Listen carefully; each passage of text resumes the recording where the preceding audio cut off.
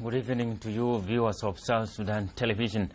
We are having an official statement from the government of the Republic of South Sudan on the attacks of the rebels on SPLA positions this morning.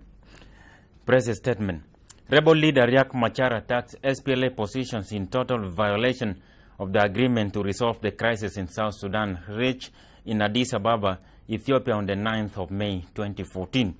This morning, the 11th of May 2014, the rebels of Riek Machar attacked 3 SPLA positions at 6:30 a.m. Rebel forces loyal to Dr. Riek Machar attacked the positions of our national army, the SPLA, in Rubkona, that is Bentu.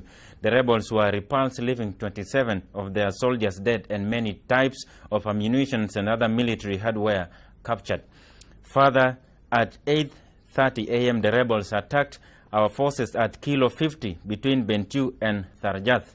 The rebels of Riek Machar were repulsed, leaving casualties and a variety of military hardware captured. Furthermore, the rebels also attacked our forces in Mathiang at 9:15 a.m.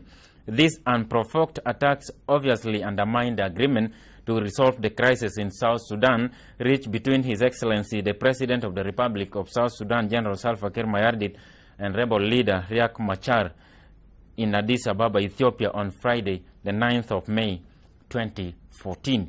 This violation of the agreement followed threats made by Riek Machar's commander, Brigadier General Makal Kwon, that their forces will attack Rubkona after 12 hours from the time of the signing of the agreement. This was revealed in an interview made by the rebel commander with Sudan Tribune on Friday, the 9th of May 2014. This unprovoked attack is done in fulfillment of instructions given to him by his commander Riek Machar himself while in Addis Ababa, Ethiopia, just hours after signing the agreement. The good news is that all these attacks were witnessed by UNMISS commanders and forces in the two areas.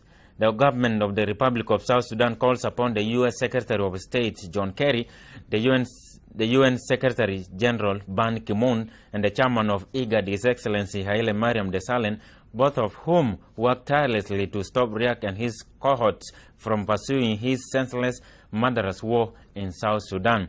The government of South Sudan reiterates its commitment to respect the agreement reached with the rebels on the 9th of May 2014 and calls upon the international community, particularly the US, UN, and IGAD, to record these attacks and to prevail on the rebels from attacking government military positions.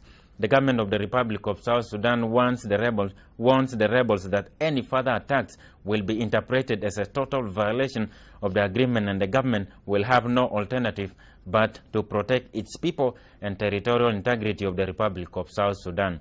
The government of the Republic of South Sudan seizes this opportunity to profoundly express its gratitude to the UN, the United States, IGAD, and the rest of the international community for their concern and assistance to return our country to peace, security, and prosperity.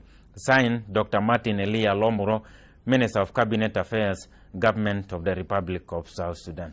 Thank you.